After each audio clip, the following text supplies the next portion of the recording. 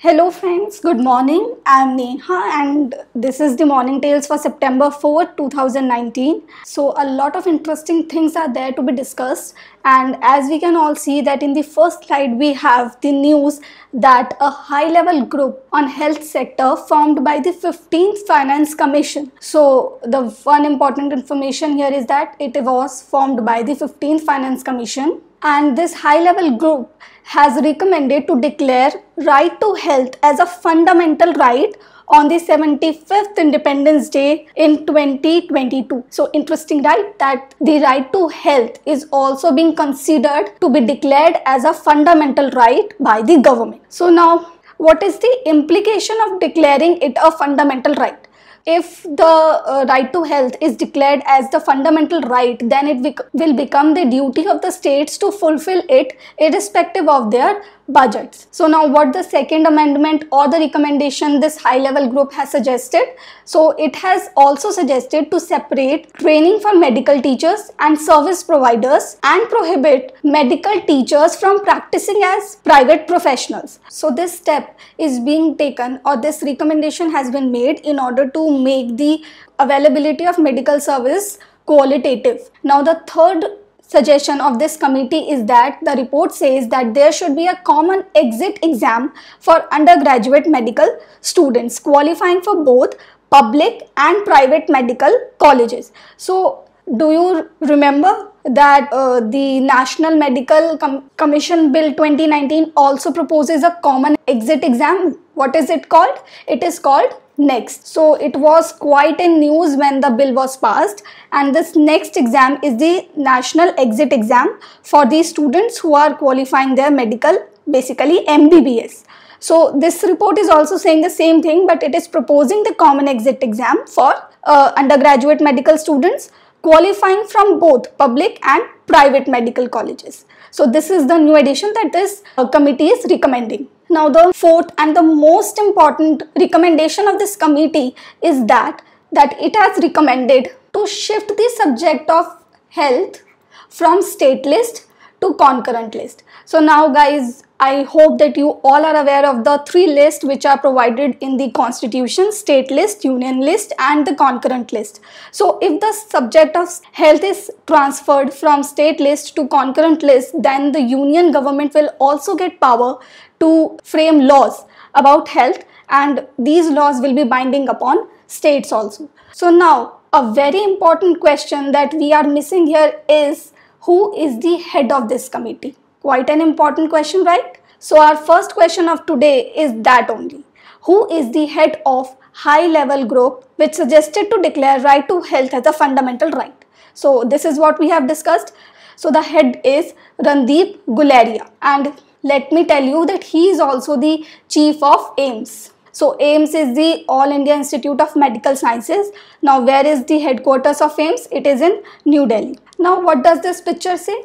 I have taken this picture from Economic Times, and let me zoom in. So this picture is saying that the government is mooting performance-based framework for incentivizing states. What is this performance-based framework? So basically the states would be encouraged on the basis of their performance.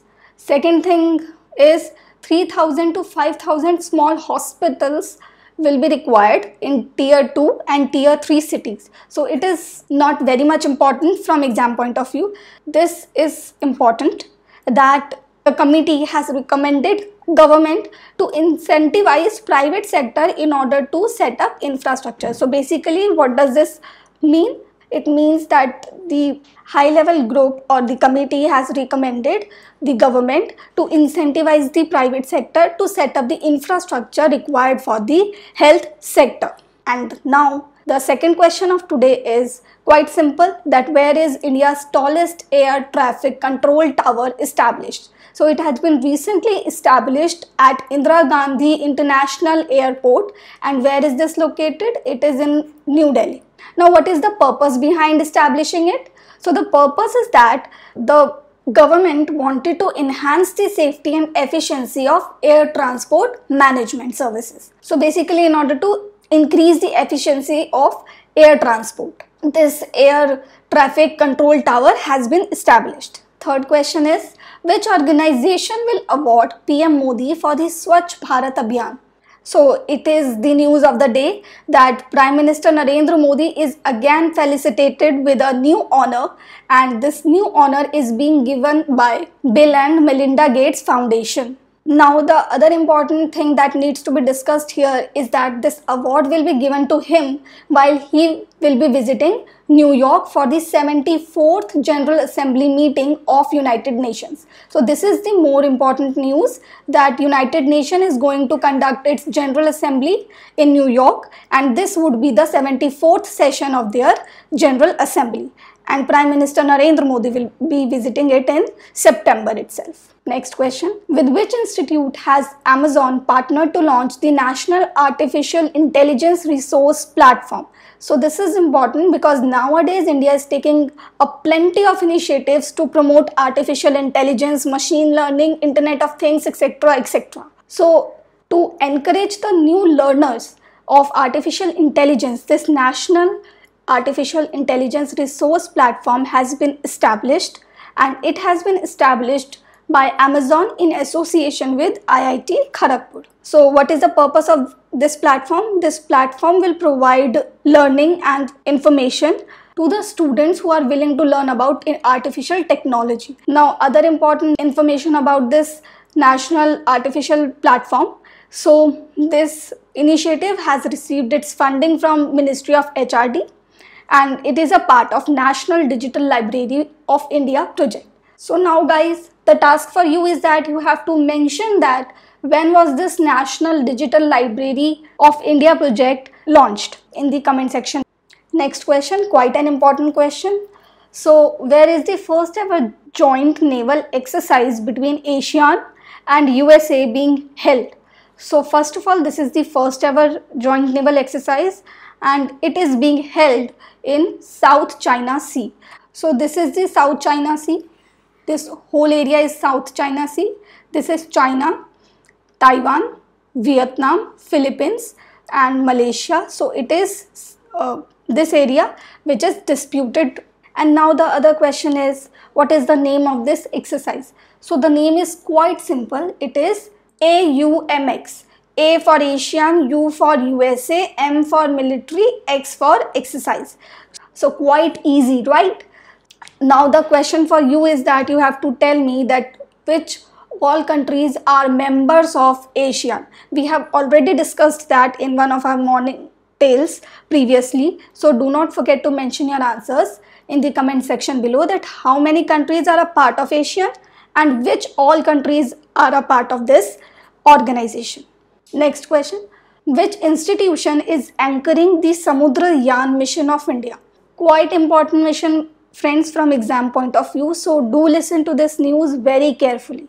So recently this Samudrayan mission has been launched, and it has been launched by National Institute of Ocean Technology to send at least 3 humans to the seabed at a depth of 6,000 meters. Now this depth will become more important once you know the actual depth to which a submarine can dive. So the maximum depth to which a submarine can dive is 200 meters, and the Samudrayan mission is targeting to send at least 3 humans by 2021 to 2022 at a depth of 6,000 meters in the ocean bed to study mineral resources as well as the oceans. So the other important information about this news is that this Samudrayan mission is a part of Deep Ocean Mission of Ministry of Earth Sciences.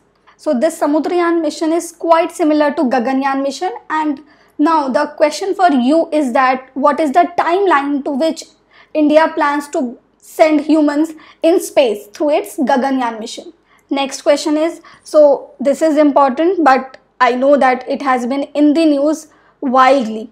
Most of you out there who are listening to the morning tales are already aware of this big bank merger which is going to take place in the public sector banks, but still there are some integrities that we need to discuss here. So the question is asking that how many public sector banks are being merged by Ministry of Finance.